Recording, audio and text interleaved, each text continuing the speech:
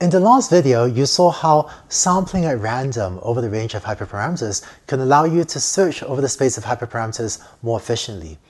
But it turns out that sampling at random doesn't mean sampling uniformly at random over the range of valid values. Instead, it's important to pick the appropriate scale on which to explore the hyperparameters. In this video, I want to show you how to do that. Let's say that you're trying to choose the number of hidden units NL for a given layer L. And let's say that you think a good range of values is somewhere from 50 to 100. In that case, if you look at the number line from 50 to 100, maybe picking some number of values at random within this number line is a pretty reasonable way to search for this particular hyperparameter. Or if you're trying to decide on the number of layers in your neural network, we're calling that capital L, maybe you think the total number of layers should be somewhere between 2 to 4. Then sampling uniformly at random among 2, 3, and 4 might be reasonable, or even using a grid search where you explicitly evaluate the values 2, 3, and 4 might be reasonable.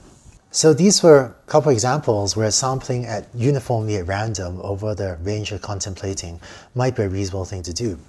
But this is not true for all hyperparameters. Let's look at another example.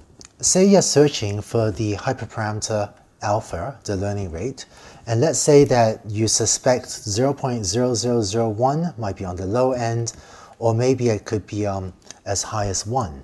Now, if you draw the number line from 0.0001 to 1 and sample values at random, uniformly at random over this number line, or about 90% of the values you sample will be between 0.1 and 1.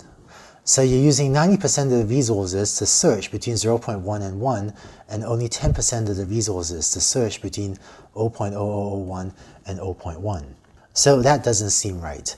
Instead, it seems more reasonable to search for hyperparameters on a log scale, where instead of using a linear scale, you'd have 0.0001 here, and then 0.001, 0.01, 0.1, and then 1. And you instead sample uniformly at random on this type of logarithmic scale.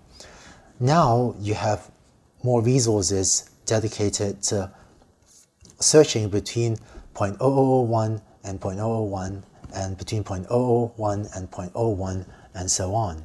So in Python, the way you implement this is let r equals -4 times np.random.rand, and then a randomly chosen value of alpha would be alpha equals 10 to the power of r. So after this first line, r will be a random number between -4 and 0, and so alpha here will be between 10 to the -4 and 10 to the 0. So 10 to the -4 is this left thing, this 10 to the -4, and 1 is 10 to the 0. In a more general case, if you're trying to sample between 10 to the A to 10 to the B on the log scale, and in this example, this is 10 to the A, and you can figure out what A is by taking the log base 10 of 0.0001, which is going to tell you A is -4. And this value on the right, this is 10 to the B, and you can figure out what B is by taking log base 10 of 1, which tells you B is equal to 0. So what you do is then sample R uniformly at random between A and B. So in this case, R would be between -4 and 0, and you can set alpha, or your randomly sample hyperparameter value, as 10 to the R. Okay, so just to recap, to sample on the log scale, you take the low value, take logs to figure out what is A, take the high value, take a log to figure out what is B. So you're now trying to sample from 10 to the A to 10 to the B on a log scale. So you set R uniformly at random between A and B, and then you set the hyperparameter to be 10 to the R. So that's how you implement sampling on this logarithmic scale. Finally, one other tricky case is sampling the hyperparameter beta used for computing exponentially weighted averages. So let's say you suspect that beta should be somewhere between 0.9 to 0.999. Maybe this is the range of values you want to search over. So remember that when computing exponentially weighted averages, using 0.9 is like averaging over the last 10 values, kind of like taking the average of 10 days temperature, whereas using 0.999 is like averaging over the last 1,000 values. So similar to what we saw on the last slide, if you want to search between 0.9 and 0.999, it doesn't make sense to sample on a linear scale, right, uniformly at random between 0.9 and 0.999.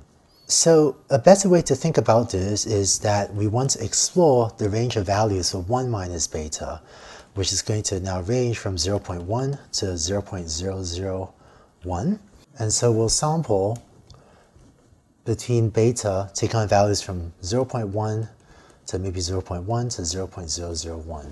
So using the method we had figured out on the previous slide, this is 10 to the minus 1, this is 10 to the minus 3. Notice on the previous slide we had the small value on the left and the large value on the right, but here we have it reversed. We have the large value on the left and the small value on the right. So what you do is you sample R uniformly at random from -3 to -1, and you set 1 minus beta equals 10 to the R, and so beta equals 1 minus 10 to the R, and this becomes your randomly sampled value of your hyperparameter chosen on the appropriate scale. And hopefully this makes sense in that this way you spend as much resources exploring the range 0.9 to 0.99 as you would exploring 0.99 to 0.999. So if you want a slightly more formal mathematical justification for why we're doing this, right? Why is it such a bad idea to sample on a linear scale? It is that when beta is close to 1, the sensitivity of the results you get changes even with very small changes to beta. So if beta goes from 0.9 to 0.9005, it's no big deal. This is hardly any change in your results.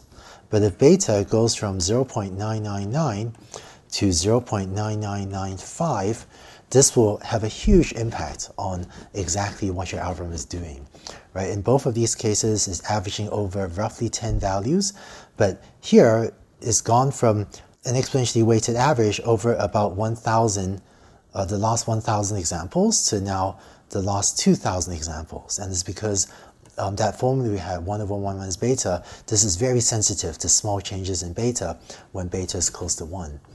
So what this whole sampling process does is it causes you to sample more densely in the regime of when beta is close to 1,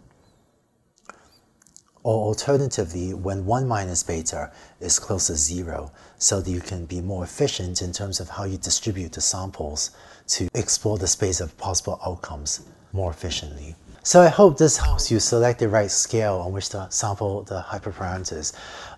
In case you don't end up making the right scaling decision on some hyperparameter choice, don't worry too much about it. Even if you sample on a uniform scale where some other scale would have been superior, you might still get okay results, especially if you use a coarse-to-fine search, so that in later iterations, you focus in more on the most useful range of hyperparameter values to sample. I hope this helps you with your hyperparameter search.